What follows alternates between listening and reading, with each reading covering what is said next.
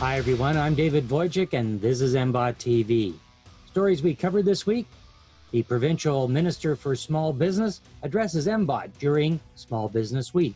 The province introduces legislation for protection under COVID. Venture X makes a huge mark in Mississauga, and the province invests heavily in Mississauga's health sciences sector. Welcome to MBOT TV, a weekly recap of what happened in business at the Mississauga Board of Trade and around the city of Mississauga. Let's dive in. Mississauga welcomed Minister Prabmeet Sarkaria to a virtual town hall during Small Business Week.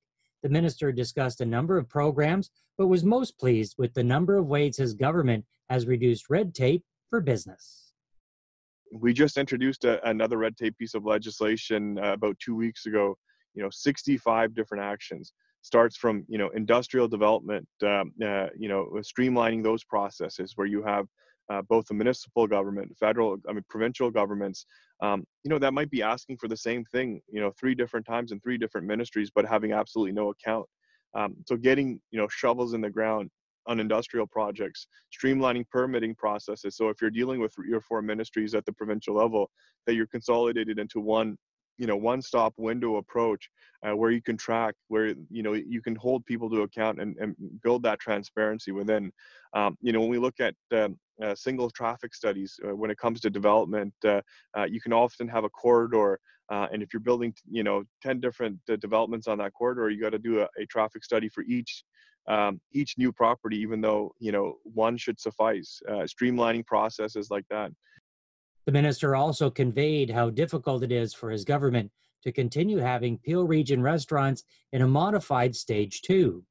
Peel Region's chief medical officer has indicated there is no contact tracing evidence to link COVID cases to dining establishments in the city of Mississauga.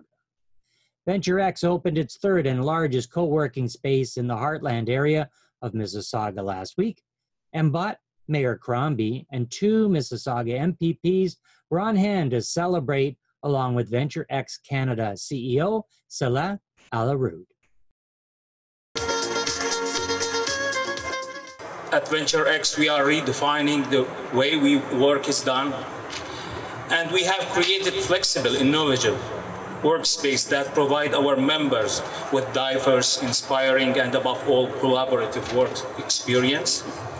But most important, Venture X is a place where individuals and businesses come together to achieve success. The year 2020 has been challenging, and our road towards today's occasion was not without hurdles, which make it even more special. The future is bright, and I hope we all will enjoy the journey together.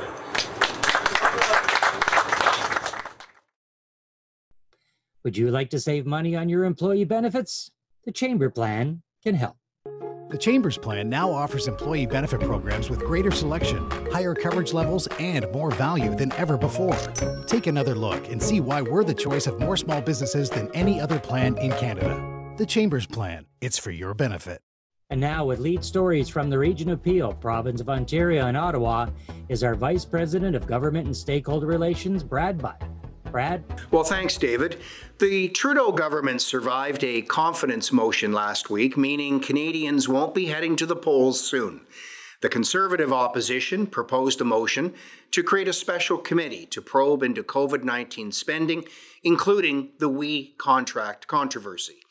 The government made it a confidence motion, but survived because the NDP and 2 independent MPs supported the Liberals. We are still waiting for the legislation to be tabled in the House of Commons that will create the new commercial rent relief program and extend and improve other programs for business support. It is expected that the legislation will be tabled by the Minister of Finance in the House of Commons this week.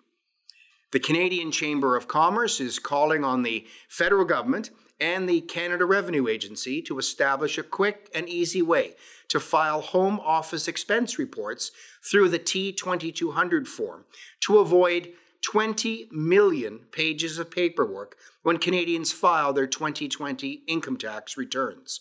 According to Statistics Canada, 6.8 million Canadians worked from home at one point during the year, roughly 4.7 million more Canadians than usual. An ambiguous definition in the tax code means every Canadian working from home this year could claim their home office expenses. If this happens, tens of thousands of Canadian employers will be required to fill out a 3-page form known as the T2200 6.8 million times. Well, MBOT is hosting the Associate Minister of Finance for a town hall where you can learn more about these programs on November the 10th. The Ontario government has introduced the Supporting Ontario's Recovery Act 2020 that, if passed, will provide liability protection for workers, volunteers, and organizations that make an honest effort to follow public health guidelines and laws relating to exposure to COVID-19. At the same time, it will maintain the right of Ontarians to take legal action against those who willfully or with gross negligence endanger others. The bill has met with cheers and jeers as many businesses are being denied insurance coverage or having huge increases in premiums due to COVID-19 liability. Families, however, are looking for justice through class action suits and not happy, as the bill could mean their cases cannot move forward.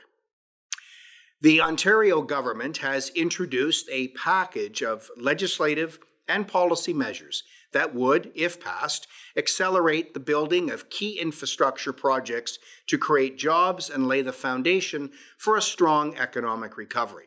The Ontario Rebuilding and Recovering Act 2020 would support the construction of better connected highways and public transit networks, transit-oriented communities, and affordable housing. The proposed legislation, introduced by Transportation Minister Caroline Mulroney, will reduce barriers in the planning, design, and construction of major infrastructure projects like highway and public transit networks, and support the growth of transit-oriented communities, just like Mississauga. 2 MBOT Mississauga businesses had announcements last week with the provincial government. Roche Canada announced a $500 million investment over 5 years to establish a global pharma technical operations site to oversee its global supply chain in Mississauga. This investment is expected to create 500 jobs, 200 by the end of this year, and up to 300 more by the end of 2023. It will enhance Ontario's competitiveness and leadership in the life sciences sector. And the Ontario government is investing over $1.4 million in Mississauga-based Microbix biosystems to expand production of COVID-19 testing supplies and further support the province in the ongoing fight against COVID-19. Congratulations to both of these world-class companies. Businesses that were forced to close indoor operations or in total are really struggling during this 28-day Stage 2 situation in Peel. Despite comments by Peel's Medical Officer of Health, Dr. Lawrence Lowe, that there is no tracing of COVID-19 back to restaurants, bars, or fitness centres, the Government of Ontario decided to move Peel to a modified Stage 2 on October the 9th. To deal with this, you can see many tents now and awnings popping up on restaurant patios, and Mississauga is permitting extended patios to continue to be open until November the 15th. Back to you, David. Thanks, Brad. And now for our upcoming events listing with Stephanie Giorgio. Stephanie. Thanks, David. And here's what's coming up at your Mississauga Board of Trade. On October 29th, join us for a virtual webinar, Navigating Important Workplace Issues During the COVID-19 Pandemic. Rosalie Springer is an associate at Kaiser Mason Ball, and Mark Heller is president of Hygiene Performance Solutions.